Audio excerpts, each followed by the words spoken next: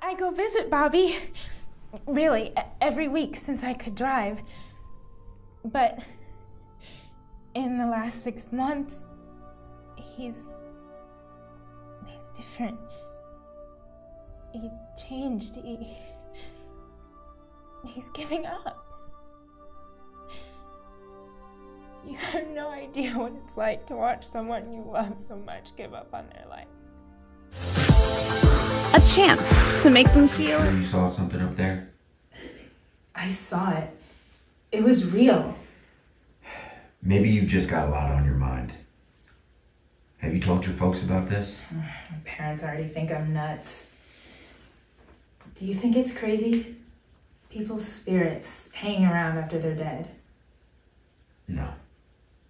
There's something about that land out there. It gets a hold of people and it doesn't want to let them go. I am so stupid. I read the instructions. I did everything right. I don't understand how this happened. What am I gonna do? Michael's gonna be here to pick me up in less than an hour. I already tried eyebrow pencil. That just made me look like a clown. Maybe he won't notice. Oh, who am I kidding? Of course he's gonna notice. I have no eyebrows. The doctor said your cuts look self-inflicted. That's what he said, that you did this. You actually think I would do this to myself? Why won't you believe me? How can we just... Tell me! I mean, we thought you had put this all behind you. Why do you keep blaming everything on me? Oh, God, you never listen to me. And what, we're supposed to pretend like we're some big happy family again? I can't do this. Jess, let her go. It's not like gas is something you own or wear. You just put it in your car and it goes. You shouldn't have to pay for that. There is no way you are making me feel guilty for this. The woman's not going to have to pay for anything. It's Amco. They have money. And didn't they kill some animals in some oil spill? This is like their karmic payback. Anyway, it's over. Machine sucked it up. So there's nothing to worry about. Oh, come on, Caroline.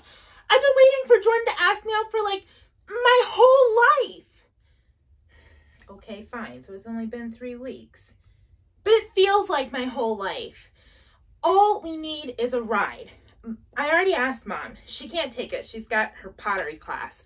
Please, I'll do your chores tomorrow. All week? What do I look like? Cinderella? I guess that makes you the ugly stepsister. I'm kidding. I'm kidding. Tell me why you said all this. Because that is what everybody wanted me to say. And they were not going to let me get out, have any freedom until I went to the grand jury and said something to the grand jury. I mean, I lied. They wanted this thing over worse than anybody does. How do you know that? Are you able to explain to me, or is this just a feeling that you get? Look, Frank Gable isn't a scapegoat. I mean, no, I don't want to do this anymore. All I wanted to do was set the record straight so that everybody would know Frank Gable was innocent. Okay, he didn't do it. He didn't do it. It's the last time I got invited to a dissection party. Hey, Kimberly! We're all spending the night tomorrow at Lisa's house, and we were hoping you'd bring your collection of lizard spleens.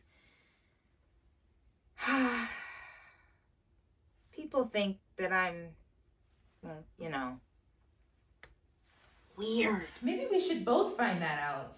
We can't just go back to the way things were. Look, being with you is all that I know too. But I'm not sure that it's right anymore. I do. I know for both of us.